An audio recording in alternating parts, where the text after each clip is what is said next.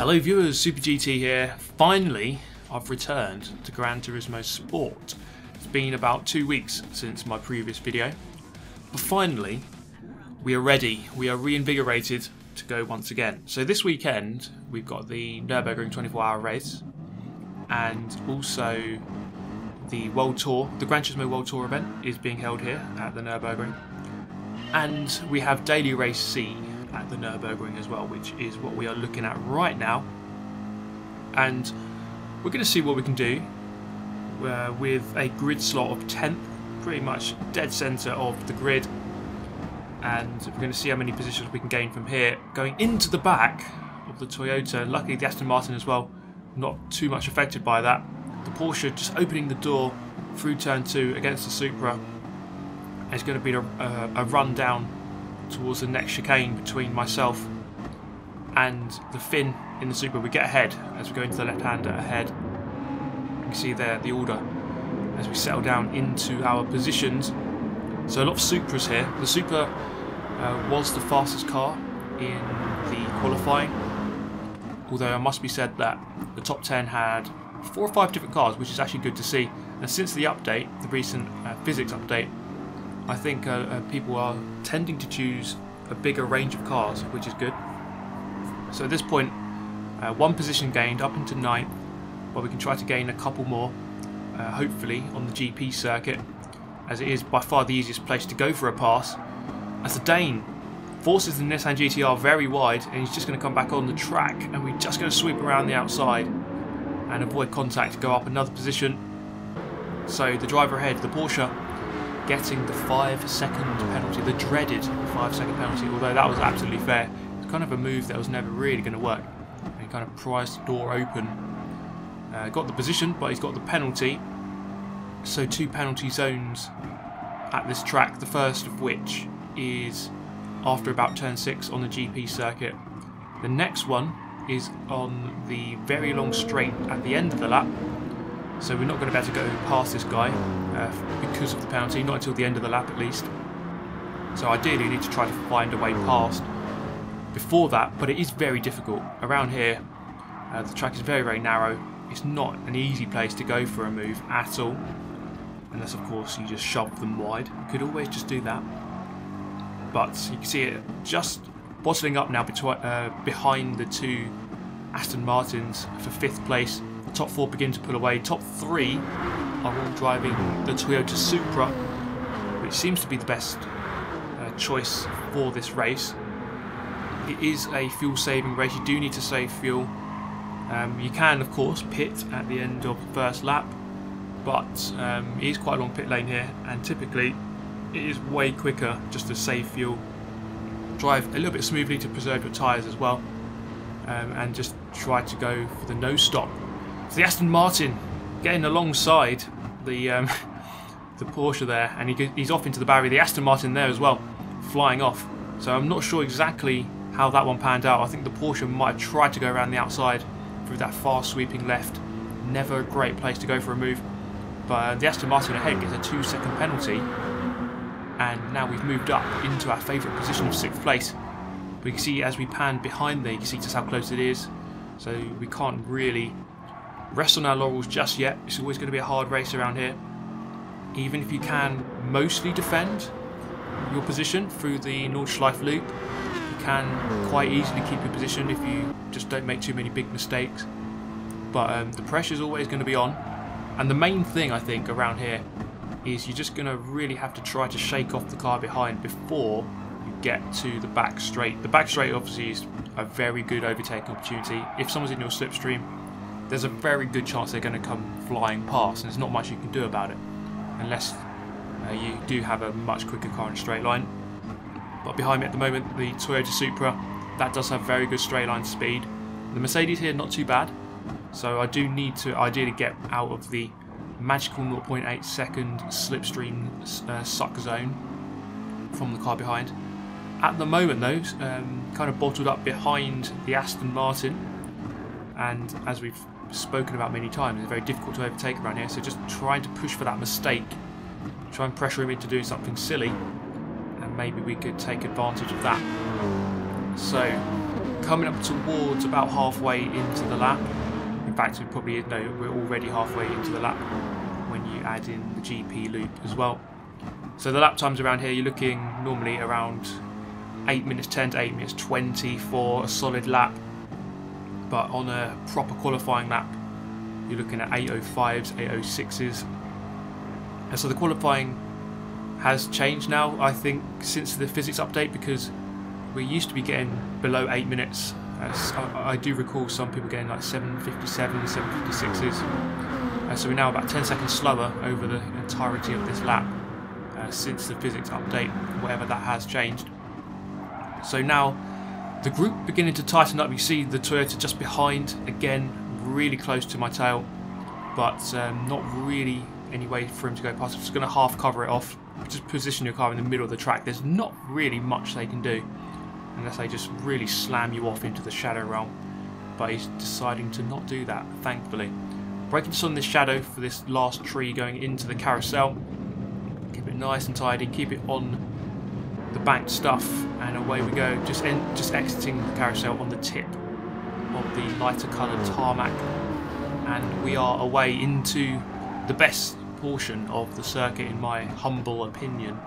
Now this section here really flows very nicely. Lots of fast sweeping corners, which really go well together. So I really do enjoy this section of the circuit, and again, it's not a very good place for overtaking. Almost no braking zones, not many braking zones at all, and into fast corners it not normally is a good combination for trying to go past people. But again, just trying to push for that mistake. Can we push him, not literally, but mentally push him into an error? Maybe just run wide somewhere, leave me a little bit of an opening. If not, we're just going to have to wait maybe another minute or so, and then we'll get to that back straight, which will give me the opportunity to go past. In fact, I will easily go past as long as I'm this close, as long as I'm close enough. Now the big problem for anyone with the penalty, of course, is that the penalty zone coming up on the straight is at the beginning of a straight, so you lose out for the entirety of the straight. You do lose a lot of time. So he's got a 2-second penalty there. He's probably going to lose about 5 seconds as a result of that. So it really does pay to not get a penalty, or get it in a different zone, and then you can serve your penalty on the GP track, where I don't think you lose quite as much time, because the penalty zone on the GP track is it's at the beginning of a straight, but not as long a straight, so you don't have quite the same time loss. So the beautiful D2 livery here.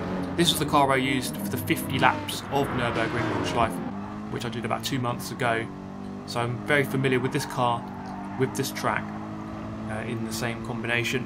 So here we go then. Here is the penalty zone as we just come under this Audi Sport banner. Just after that, he's going to pull over to the right hand side, and we're going to go through to take 5th place. And you see the cars behind still very close in attendance, so the gap ahead is quite big, maybe 4 or 5 seconds, as you can see there as you look up the road. But just behind we've got the Nissan GTR, which is recovering. Actually, he started, I think, top 4, maybe 3rd, so he's actually definitely got the pace. He's a very quick driver with a high lap time, or with a good lap time, so we're going to have to look out for him. We might well just turn into a very defensive race.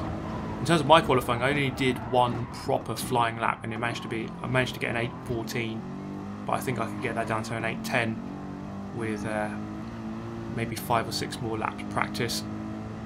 So coming over the finish line at the end of lap number 1, halfway into the race, 52% fuel remaining, so we're on course to be able to get to the end quite easily. So used only 48% on that lap, another 52 remaining to get us through to the end.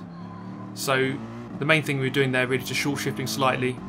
I didn't really go into a leaner fuel map, but you can do that, especially if you're in the slipstream. I'm not in the slipstream now, so it's probably not worth doing.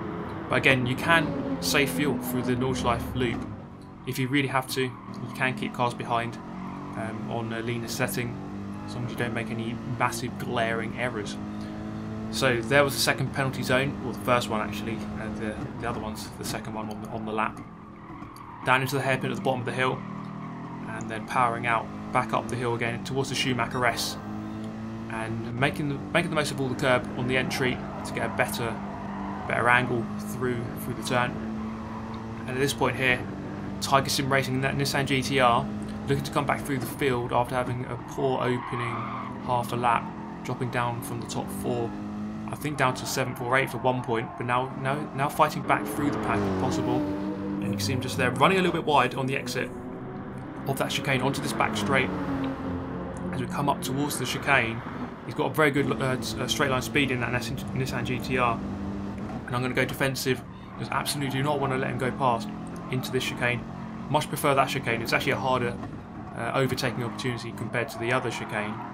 But we're going to cover him off regardless and make sure he stays behind, especially going onto this loop now, as it's far harder to overtake once we're here. So coming down the hill into this fast sweeping downhill right-hander, quite a tricky one to get right, but very rewarding when you do get it right. And you see just how close he is. Behind him though, the gap is opening up, but the pressure's most certainly on for this Nissan GTR, the big boy that it is, right on my tail. But the thing is, you must kind of be aware of his presence, but just try to really focus on all of your lines, just get everything right, and the frustration will begin to transfer back to the driver behind as they realise they can't get past. Just trying to break that slipstream as much as possible. He's alive to it though, he's going to move over and take as much slipstream as possible, so he can save fuel by doing that, and I'm not really in a position to do that. I'm 6.5 seconds away from the guy in 4th. Now coming down the back straight here, he's just going to pull out the slipstream with the great engine speed that Nissan GTR has. He's going to go flying past around the outside. It's a good move, and there's not really much I could have done about it other than swerve across and zigzag like an absolute maniac. But that's kind of against the rules, so we don't do that. Dropping down into 6th place, I just need to stick within that slipstream. Already though, he's edged out 7/10 of a second as we come down the hill towards this fast, daring left-hander at the top of the hill. Quite a difficult corner, that one. Lots of mistakes get made there, because it's a very nasty bump as you just go over the top. You can really throw your car off course. But we get it done okay. Now he's already 9/10 ahead, out of the slipstream range, or actually 8/10 ahead now. So just beginning to pull clear is this TidgneyRacing. As we said though, this is something you've got to be aware of, because he started, as I said, 3rd or 4th, I can't quite remember, but he started quite near the front. So obviously he's got the speed. So when a driver who starts near the front gets pushed down a little bit, you've got to be wary of them, because you just know that they've got the speed, they know what they're doing, they're just having a bit of a bad race to begin with at least, and then they're just going to try to fight back through the pack a little bit later. And that seemed to be the case there. I think I could have defended for the entire lap. It's just that that car had really good straight line speed, and it was always going to be really hard to keep him at bay for the entirety of the lap, especially with that really long back straight. Nissan GTR really performing well in a straight line, and there's not much you can do to combat that really, except for just build the gap before you get to any straight. I wasn't quite able to do it on this occasion, and it's always hard, when a fast driver is in your slipstream, they've got the benefit of the slipstream. It's very difficult to try to really hold them back. So we're going to fast forward this little section here, and you can see again the driver ahead. He's just edging out a couple of seconds now. I just don't quite have that pace that he has. He's definitely a little bit faster. I'm going to go on board with the driver behind. So this is the driver in the Mercedes as well, and this guy started behind me on the grid. So we both started 10th. We started 10th and 11th. We're now sitting 6th and 7th, and I think this is actually something we could do more often. This is actually quite an interesting way to analyse the way that I drive, or the way that you drive, by watching yourself from someone else's view. So we're gonna pan across between the two of us here.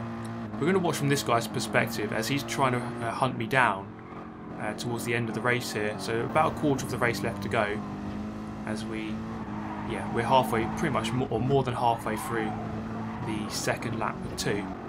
And this guy is just trying to hunt me down. He does have a penalty, but it's still very interesting to see the differing lines and the differing speed. As I go a little bit wide there, don't really meet the apex at all. And this guy seems to be a little bit more smooth. But, perhaps he's preserved his tyres a little bit better. And I do apologise that I haven't brought up the telemetry data for this replay, but you can see that we can focus on the lines that we're taking and the speed that we're carrying through the corners instead. He goes a little bit earlier into there. I think that's a much better line actually, and he has begun just to get into the slipstream range, I do believe, as we go down this dip. Quite a difficult corner that, and then a fast sweeping double right, and then over this left hand, over the brow of that hill, and coming down towards this fast, daring section. You can take that flat out, but you have to pretty much carry it right onto the limits of the track. And he has definitely caught up. Since the carousel, he's gained maybe a second and a half, and he just seems to be chipping away a tenth or two every corner, or most corners, just gaining a tiny little bit amount more than I'm getting away from him through the mini carousel. You see just how close he is now. So I'm lucky here that this guy has a penalty, which is about to be served, because if not, he would have been in the slipstream range and most likely would have gone past on this back straight.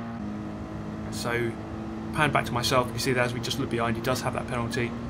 As we cross that line, he's going to slow down, and you can see actually the difference. This kind of shows you the difference between having a penalty and not having a penalty. That wasn't a big penalty. I think it was 0.5 or 1 second, and he was probably about half a second behind, but he's already, you see just how much he's dropped back. It just really murders you.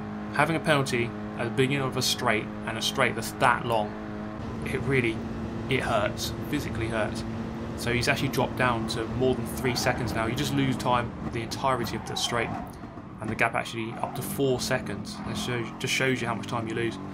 But ultimately, we've come through to finish in 6th place, and to be fair, I think that was a good performance. It was a good race, starting 10th, just making the most of all the mistakes and the penalties of the other drivers, and just keeping it nice and clean. And often around the Nürburgring Nordschleife, that's all you need.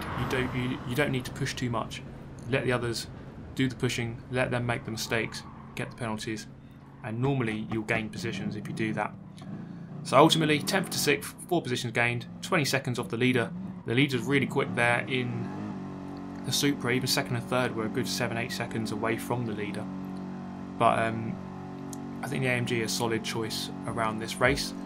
But there we go. Thank you so much for watching as always. Let me know your thoughts. If you're new to the channel, maybe consider subscribing. And if you did enjoy, hit the like button. I'll see you next time, everyone. Thank you so much for watching. I'll see you in the next video. Goodbye.